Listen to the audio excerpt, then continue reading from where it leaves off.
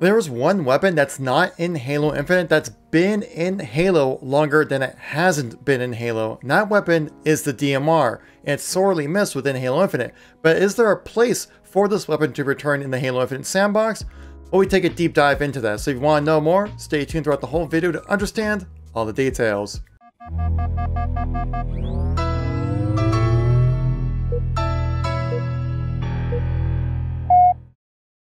How's it going, everybody? Kevin here, and today we're doing a discussion video about the DMR and if it does have a place within Halo Infinite. So if you like these type of discussion videos, make sure to tap that like button. Let me know you want to see some more content like this, and it greatly helps out the video and channel within that YouTube algorithm. And if you want to stay updated with everything going on with Halo, make sure to tap subscribe. So let's get right into the content here. So like I said at the top of this video, the DMR has been in Halo longer than it hasn't been in Halo, which feels kind of weird, which you've definitely had more games without it in the sandbox. But between Halo Reach until Halo Infinite, that time period, we had more DMR time in the franchise than without it. Now, why even talk about the DMR returning in Halo Infinite? Because right now it's not in there, and I'm not really missing the DMR a whole lot in Halo Infinite. I've always felt like the weapon was a bit redundant after Reach, as it always just kind of felt like another battle rifle, but just single shot instead.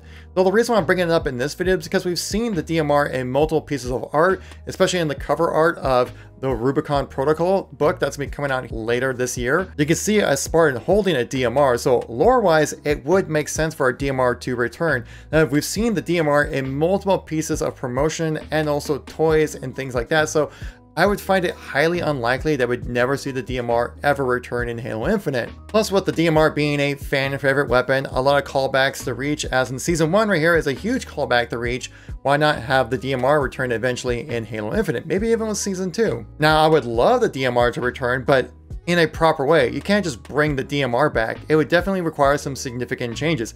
Now, why was the DMR brought into the game in the first place? Well, it was to kind of continue on the same formula that the battle rifle created for Halo 2 and Halo 3. When Bungie decided to go create Halo Reach, they kind of wanted to mix things up a bit and decided to create the DMR, which the DMR does fulfill the same kind of role that the battle rifle filled within Halo 2 and 3, to carry on the legacy of having precision weapons being an overall good weapon to have. As people were really enjoying the gameplay of Halo 2 and 3, Bungie obviously wanted to mix things up to not have like a Halo 3.5 to create the DMR to kind of fulfill that role, but also have it fulfill that role of like precision weapons being the overall best choice of weapons. Maybe not in every single scenario, but for the most part, the weapon of the DMR fits pretty much most roles and does a pretty good job at everything, much like the battle rifle did in Halo 2 and in Halo 3. And the reason why precision weapons continue to do so well within the Halo franchise, as they require more pinpoint accuracy, require more effort from the player to maintain accuracy and placement of the reticle on the enemy player. Bungie even kind of stated it themselves when it came to this Vidoc about when they brought in the DMR, what the purpose of it was for. We refined a lot of the weapons to push them into their particular role, and that role is defined a lot by range and the range of combat that you're going to play. For instance, the DMR, which is a sort of medium to long range suppression marksman rifle. As you can see, the DMR, as said by Bungie, does fill the same type of role that the battle rifle filled back in Halo 2 and 3. Though I would say that the DMR did fulfill its role rather well within the sandbox of being that mid to long range weapon, but obviously it came with its own set of issues, most obviously being Bloom being a big part that the community did not really enjoy. Though it also created a more difficult weapon to use, as accuracy needed to be more important to the player, which originally sounds good, right? We're like, okay, let's increase that skill gap. And initially that does sound like a good idea, but it could actually be more detrimental, because you want weapons to be easy to pick up and use, but then also difficult to master. If you want an example of which weapon is easier to use, jump into SWAT. Is it easier to land shots with a DMR, or is it easier to get kills with a battle rifle? I'd say the battle rifle is much easier to use. Though a major criticism about the Halo 3 battle rifle was that it felt very inconsistent. This could be due to the random bullet deviation spread that it had. I mean, like, it didn't like bloom out or anything, but the bullet variations would change a little bit about how they would hit out of the weapon. And also you had to lead your shots, which can just lead to human error, and sometimes you feel like you landed that shot, but it might have been just human error why you missed it. So what Bungie tried to do is create a consistent weapon that also didn't just completely overpower everything. So what Bungie decided to do was make the DMR hit scan have that consistent accuracy feel of the weapon, but you had to kind of reel it back a little bit because then it'd be overpowered, and so they decided to bring back Bloom from Combat Evolved. This leads me into my second point, talking about the DMR in Halo Infinite, is the difference between hit scan and projectile. And then we have both within Halo Infinite, with weapons like the Sidekick, Commando, and Battle Rifle all being hit scan, while a weapon like the Stalker Rifle is projectile, along with the sniper rifle is also projectile. And what I mean by hit scan versus projectile, as in hit scan, you don't need to lead your shots. You just see ahead, you put your reticle on it, you click it, the bullets will land on that player. Compared to projectile, like say the Halo 3 battle rifle, you had to lead your shots to kind of predict where the bullets and where the person would land. Though going hit scan does create its own issue, especially at longer ranges is where you really start seeing this issue. I know a lot of people say they want to see battle rifle starts within Halo Infinite,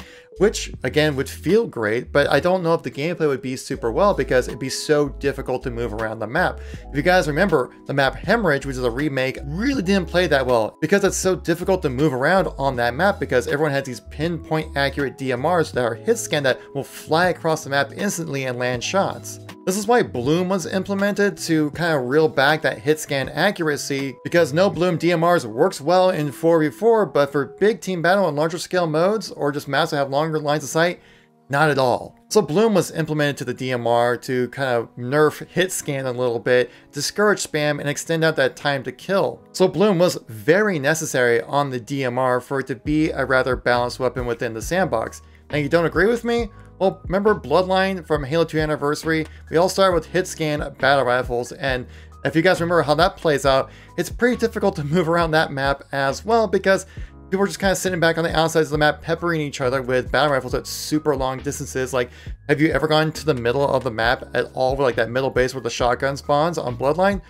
Probably not, because you're most likely going to die before you even have a chance to get there. This is why Halo Infinite's big team battle mode has the starting weapons of the Sidekick and assault rifle, because if you started with the battle rifle, people would just be kind of sitting in the back of the map, peppering each other and just kind of picking off damage kills.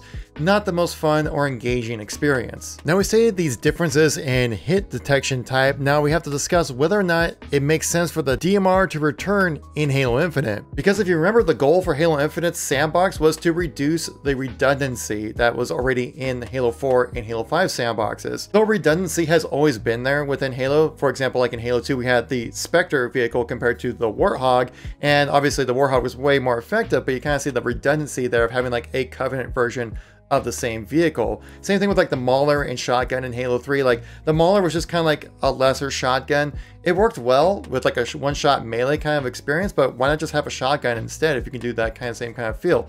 But Halo 4 and 5 really doubled down on the redundancy, where it seemed like almost every single weapon within the sandbox had a UNSC, had a Covenant, and a Forerunner version as well.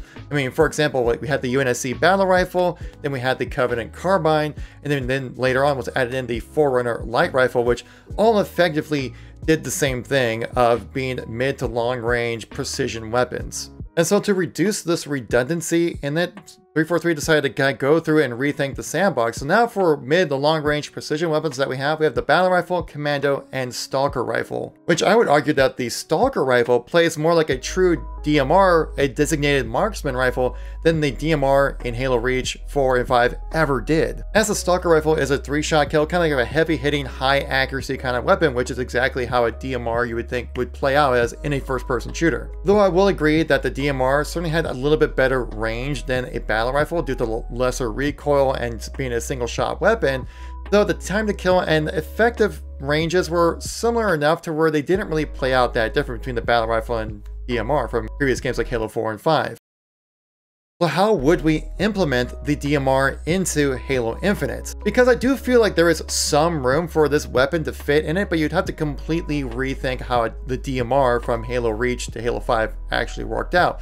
You can't just copy and paste the Halo 4 and Halo 5 DMR into Halo Infinite because it would just be completely redundant. Because as we mentioned previously, the battle rifle covers that mid to long range, the stalker rifle covers a little bit longer of a range, and the commando kind of covers a little bit shorter of this mid-long range kind of engagements, but effectively these three weapons kind of balance each other out. And if you just throw in the Halo 4 or Halo 5 DMR, it would just kind of act like another battle rifle. So how do we make this weapon feel more unique but also not be redundant within the sandbox? Well, to avoid that redundancy with the stalker rifle, the DMR could be a hit scan weapon to match its counterparts of the battle rifle and commando rifle. To feel like a true designated marksman rifle role, it should be more of a high damage, low fire rate kind of weapon, probably slower than the stalker rifle because I couldn't imagine anything faster than that. Now traditionally the DMR is a 5-shot kill, which would put it in the lower end of the time to kill situation and not really feel like a designated marksman rifle, like a long range precision weapon. So I would suggest to buff up the damage traditionally to a 3-shot kill to match with the stalker rifle, but maybe be a little bit more generous to land shots with, as I do find that the stalker rifle can be a little too precise at times to get those shots landed on the player. Maybe increase the reticle size of the DMR, maybe also increase the red reticle range as well so it could be more favorable to land shots. So far, our imaginary DMR is hit scan, takes the same amount of shots to kill as a stalker rifle, and so it's a basically easier to use version of it. But now the DMR would require some negatives to not have it outclass the stalker rifle in every way. The way 343 could balance out this weapon, which they are already doing in Halo Infinite, is to add a combination of high recoil, bloom, or both at the same time. Recoil and bloom are features on weapons right now in Halo Infinite, like the Psychic and especially the Commando. Now this delicate balance of how much bloom, recoil, red reticle range, and fire rate is needed for this DMR to be effective within the Halo Infinite sandbox would require plenty of play testing to get it just right. Because as we stated previously, this mid to long range engagement weapon is already rather packed and fulfilled between the Commando battle rifle and stalker rifle. So effectively our imaginary DMR would be easier to use than a stalker rifle, but it would also require more accuracy and precision from the player themselves to be able to land their shots and have the weapon be effective within the Halo Infinite sandbox. So to answer the question, should the DMR return in Halo Infinite? Short answer, yes. But it requires some necessary changes of how the weapon has traditionally functioned within the sandbox for it to function properly, to not be either completely redundant, underpowered, or completely overpowered at the same time. As in previous Halo titles, the DMR effectively was just like another battle rifle, but single shot instead. So I feel the changes discussed in this video, the new and improved DMR would fit quite uniquely and nicely within the Halo Infinite sandbox. Let me know in the comment section down below, how would you implement the DMR into Halo Infinite? If you're new to the channel or missing any content from me recently, check out this playlist right here. I got a link to all my Halo Infinite news and informational videos right there. Thank you so much for watching. I greatly appreciate it. I'll catch you on the next one. Peace out.